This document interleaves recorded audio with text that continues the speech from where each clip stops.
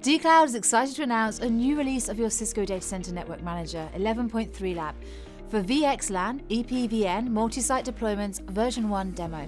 For decades, organizations built hierarchical networks, either by building and interconnecting multiple network domains or by simply using hierarchical addressing mechanisms such as Internet Protocol.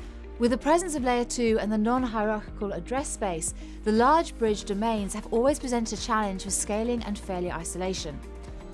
Now with the rise of endpoint mobility, technologies to build more efficient Layer 2 extensions and bring back hierarchies are needed.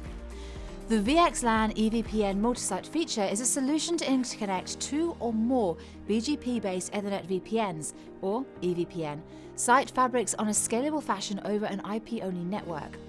In this dCloud demo, we will look at how hierarchies are efficiently used to compartmentalize and interconnect multiple overlaid networks, so organizations can also have a control point to steer and enforce network extension within and beyond a single data center.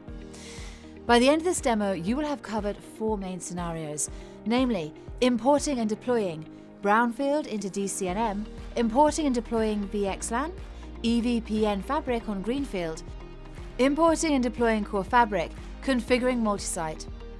This demo is available for self-service on dcloud.cisco.com or presenter-led in one of our many CXC locations.